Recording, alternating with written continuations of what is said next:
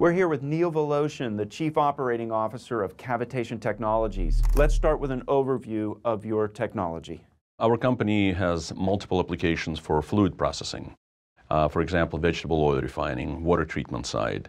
There are multiple other applications. So conceptually, to understand what our technology does, we break or change physical or molecular structure in fluids, thus achieving much more efficient processing or treatment of, for example, any type of fluid that requires a chemical infusion of some sort.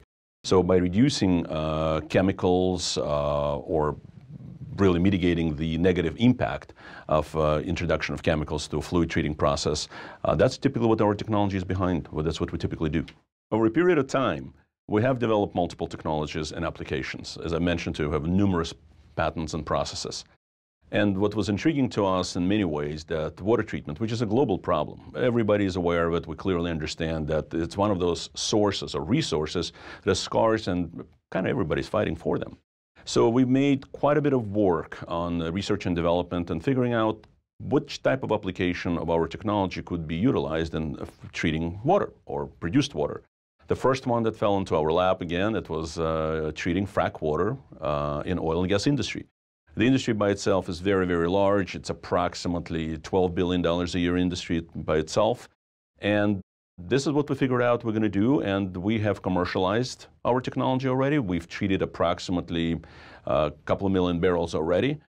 In summary, Neil, what is the value proposition? Why should investors take an interest in Cavitation Technologies today? As a small company, firstly, over a period of years, we've preserved our cap structure. Our shareholder base is following the company very much meaningfully and stays with us for quite some time. We do not have any debt other than approximately $150,000 SBA loan. We're growing our business. The applications of technologies are of global nature. So once we execute and monetize on it, I think opportunities for our company are endless. Thank you for coming into the studio today. Great. Thank you, Craig.